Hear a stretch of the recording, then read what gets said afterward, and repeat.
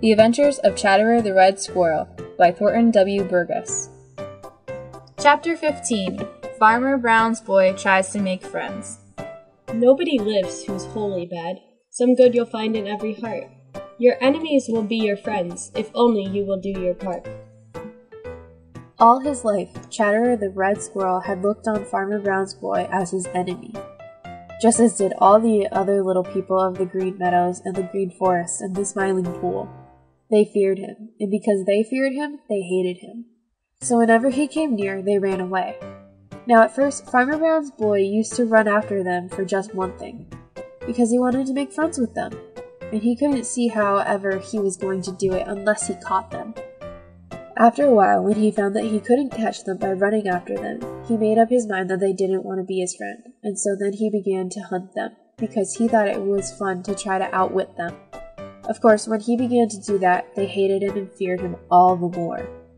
You see, they didn't understand that, really, he had one of the kindest hearts in the world, and he didn't understand that they hated him just because they didn't know him.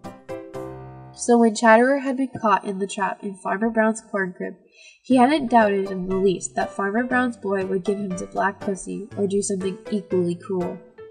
And even when he found that he was only to be kept prisoner in a very comfortable prison, with plenty to eat and drink, he wasn't willing to believe any good of Farmer Brown's boy.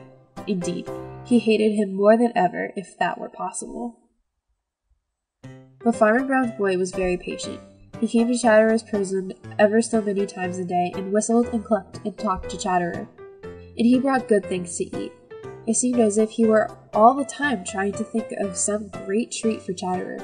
He never came without hiding in his hollow stump as soon as he saw Farmer Brown's boy coming, and wouldn't so much as peek out until he had gone away. When he was sure that the way was clear, he would come out again, and always he found some delicious fat nuts or some other dainty waiting for him. After a little, as soon as he saw Farmer Brown's boy coming, Chatterer would begin to wonder what good thing he had brought this time, and would grow terribly impatient for Farmer Brown's boy to go away so that he could find out. By and by, it got so that he couldn't wait, but would slyly peep out of his little round doorway to see what had been brought for him. Then one day Farmer Brown's boy didn't come at all. Chatterer tried to make himself believe that he was glad. He told himself that he hated Farmer Brown's boy, and he hoped that he never would see him again. But all the time, he knew that wasn't true. It was the longest day since Chatterer had been a prisoner. Early the next morning, before Chatterer was out of bed, he heard a step in the woodshed, and before he thought what he was doing, he was out of his hollow stump to see if it really was Farmer Brown's boy. It was, and he had 3 great fat nuts which he dropped into Chatterer's cage. It seemed to Chatterer that he just couldn't wait for Farmer Brown's boy to go away. Finally, he darted forward and seized one. Then he scampered to the shelter of his hollow stump to eat it. When it was finished, he just had to have another. Farmer Brown's boy was still watching, but somehow Chatterer didn't feel so much afraid. This time, he sat up on one of the little branches of the stump and ate it in plain sight. Farmer Brown's boy smiled, and it was a pleasant smile.